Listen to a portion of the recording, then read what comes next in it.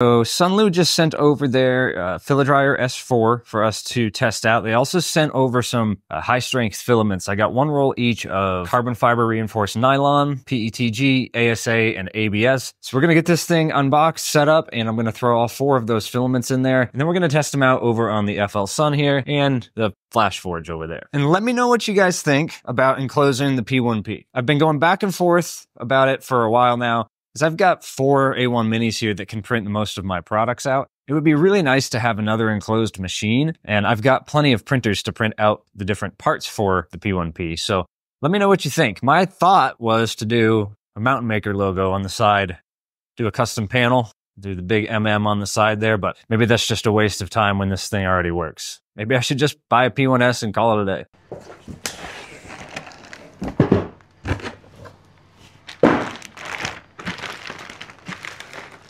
All right. Got all our instructions and some PTFE tubes inside of it. Got to give them props for this.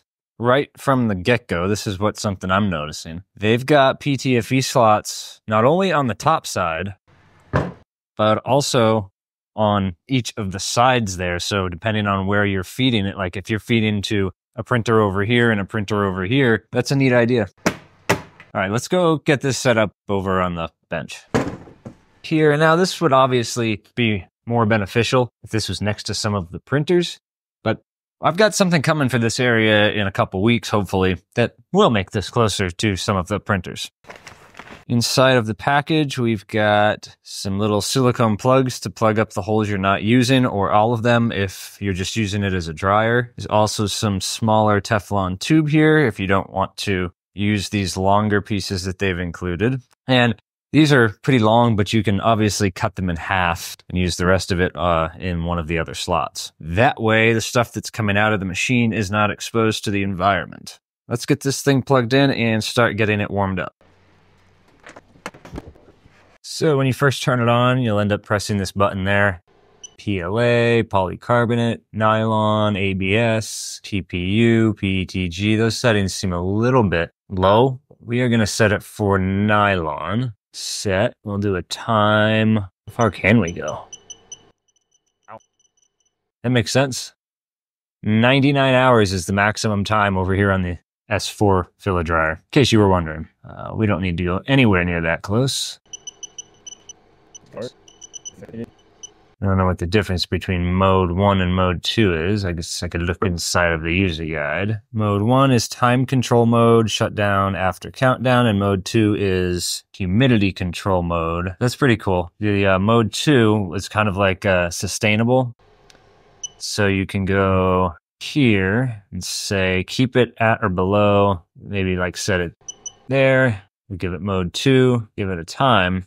And then it will dry for that amount of time, but if this ever gets above 35 or 37%, it will start drying it again. That is warming up quick.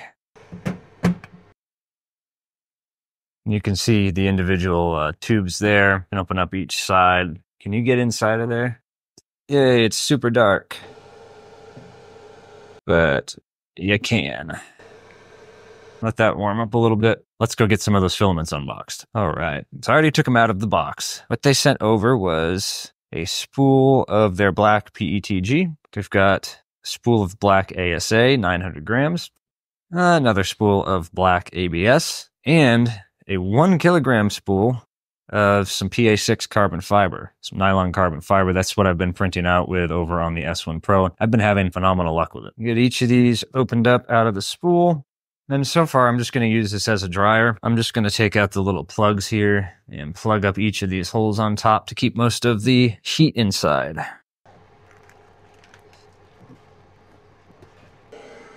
Cool.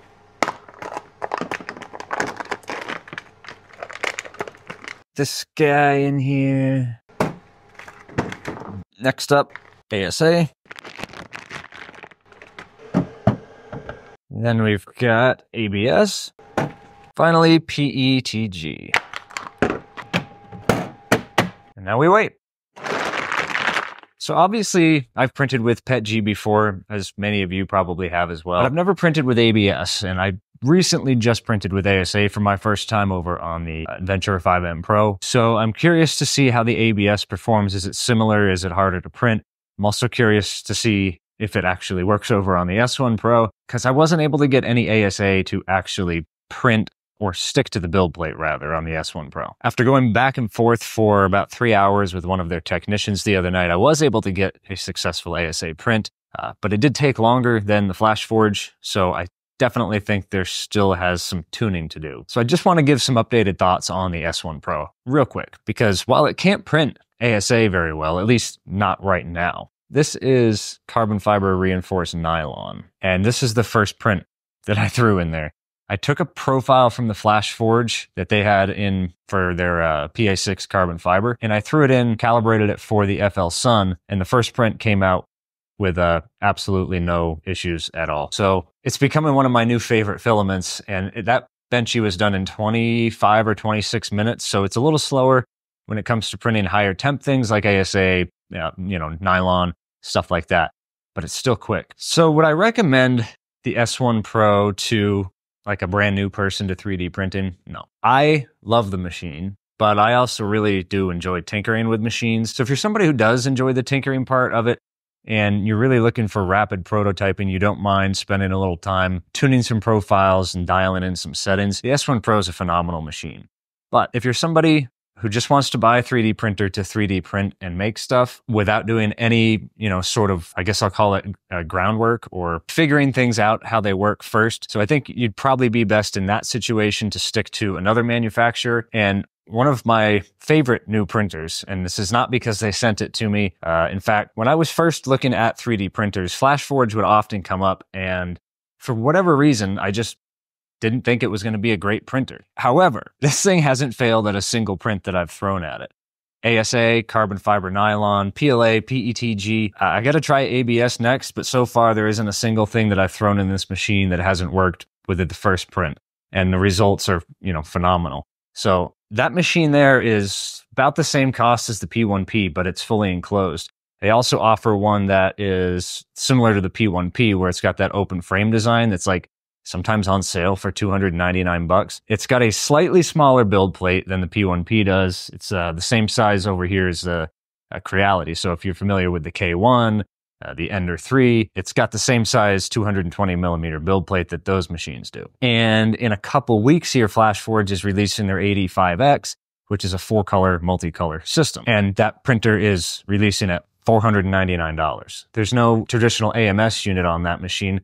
All of the spools get loaded in from the side, or you could even put them in a FilaDryer like that and feed them up through the multicolor system. So when that thing gets released, they will be sending one over here so we can test that out as well. I'm really loving the Flash Forge machines, and I'm thinking I'm going to buy a couple of the regular Adventure 5Ms just to have in here to print, because they're fast and they have great print quality. 15 minutes so far. We're up to 62 Celsius inside of there. That's pretty neat. So speaking of ASA on the S1 Pro, this was printed out with a 0.6 millimeter nozzle, 0.26 millimeter layer height, and no supports. So up here, obviously where it hit the overhangs, that's kind of a tough one. But I mean, this was first slice, no supports, no brim on this machine. And this is what we got out of the FLSun. Quality around the actual print itself, not bad.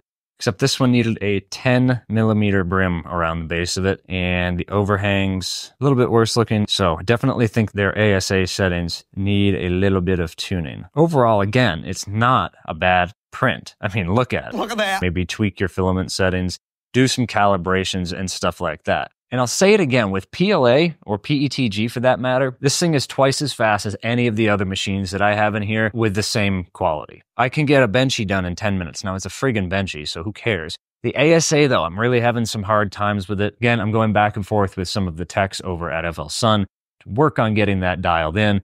Carbon fiber nylon print's amazing on it, but ASA, not sure yet. We're going to throw some ABS in here once it dries out, though, because I want to see if that plays around a little bit different. I think maybe they've had some more time to tune those settings, so we'll find out, I guess. So things have definitely slowed down in terms of Etsy orders going into the new year. I've also shut off a lot of ads and removed a lot of the things that weren't selling.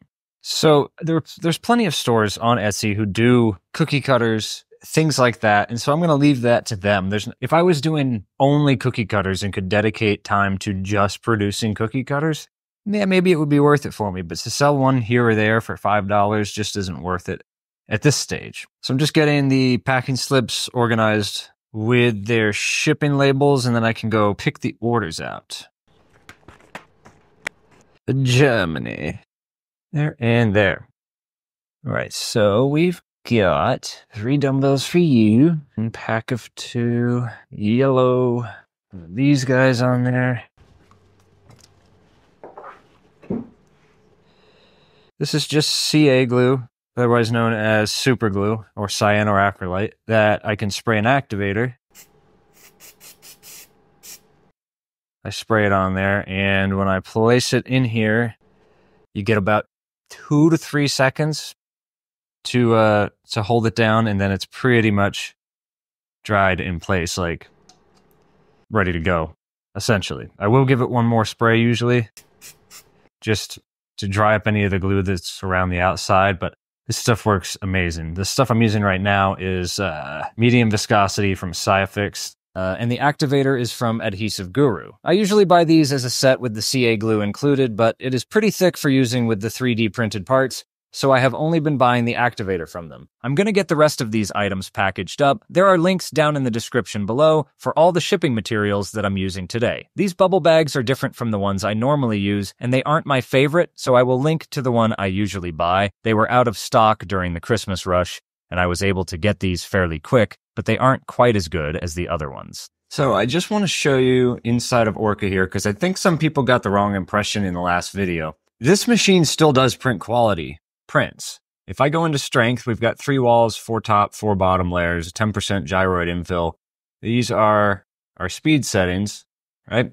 Let's slice it. This is ABS using their, FLSun stock ABS profile, 22 minutes. We're going to go print this, call it ABS, 22 minutes, 24 seconds. Let's upload it. All right, so I've got glue on the bed. Unfortunately, I can't get ABS or ASA to stick to the bed without glue. So we've got a 22-minute, 24-second ABS benchy. And so the way that I have this set up now, I've modified the G-code file so it will heat up to 100°C on the bed first, or whatever the bed temps are set for when you sliced it. Once it does that, it'll bring the nozzle up to temperature. I'm going to close the door. Once it heats up the bed here, it's going to heat the nozzle up to temperature. Their stock G-code, for whatever reason, tells it to heat up the nozzle and the bed at the same time.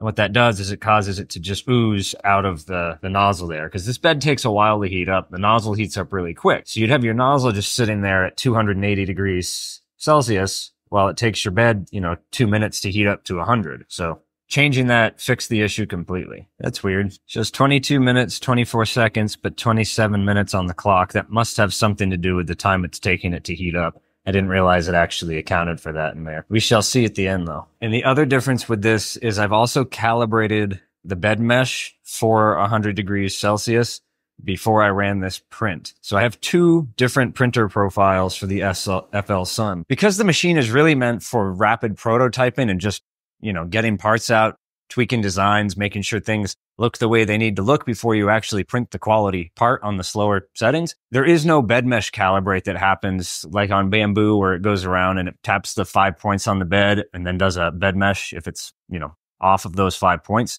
It basically just heats up the bed and the nozzle and starts printing. What that does though is if you're switching from materials like PLA, which normally prints on the bed around 60, to materials like this ABS that prints at 100, your bed is going to warp. It's going to heat up, expand more. So you need to recalibrate that bed mesh.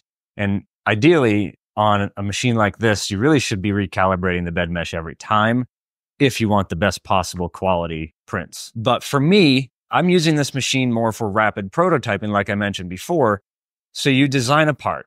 A brand new part doesn't exist. You want to see, does it fit around this 2x4? For instance, these things are to hold your parallel clamps.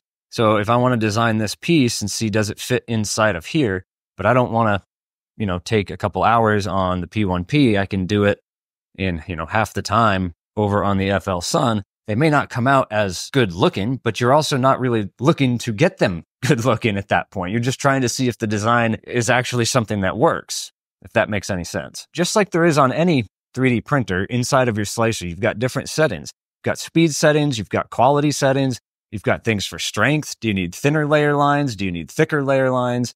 So it's really all about tweaking it. It's not just a press the button and go like it is, you know, if you're printing through things like Maker World. This machine is definitely more geared towards an advanced user. I really don't want the drafts in there, but you can't see anything.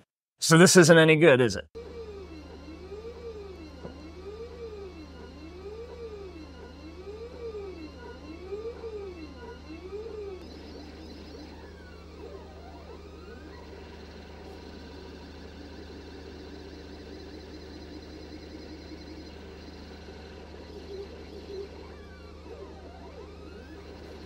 In case you can't tell, we are about 2 minutes into printing.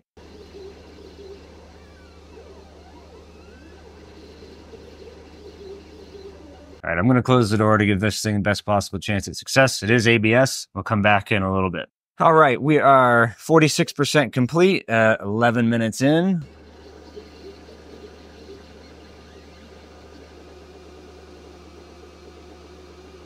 And we'll take a look at it fully when it comes off the build plate.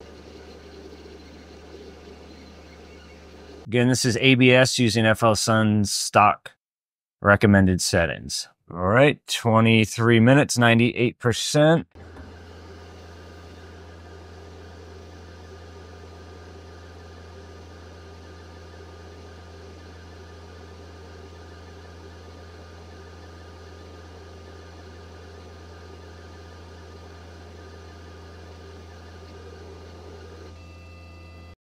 All right, printing completed in a total of 24 minutes.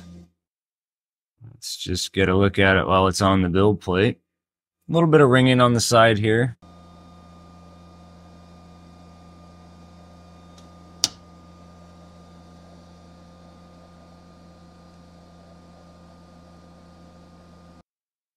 See if we get better light from inside of here.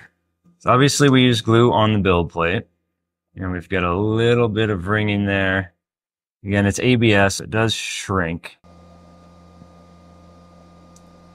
And a little bit on the back side there. You can make your own judgments. It's obviously hard to see from video. Like, I can look at it in person and go, this is, you know, a good quality part for 24 minutes on a machine, especially out of ABS. But, you know, cameras always make things look worse than they actually are. So, I mean, this is PETG printed on the Bamboo Lab. Like I said, I could sit here and try to convince you this is, you know, the best looking benchy in the world printed out of ABS in 24 minutes. But at the end of the day, you're going to make your own judgments and decisions anyway. So, you know, this is a benchy printed out on the Bamboo Lab, P1P behind me. And this is the FLSun. This one took just over an hour on the P1P. Obviously, it's got the benchy on benchy, so we're going to kind of discount that, but it still has to go up this far anyway, so not really adding a whole lot of extra time. And this one took 24 minutes out of ABS, so it prints at about half the speed that PLA does. At the end of the day, it's not a printer that's going into my shop when you purchase it. It's something that's going into your shop. So if you don't think it's the right fit for you, don't buy it. If you think it's something that will, you know, up your game or change the pace of how you output products, buy it. If you'd like it, there's a link in the description below. If not, there's also a link in the description below for some of the Bamboo Lab machines, as well as the Flash Forge. Or if you're somebody who's a little crazy and enjoys the Creality machines for whatever reason, there's links to those too.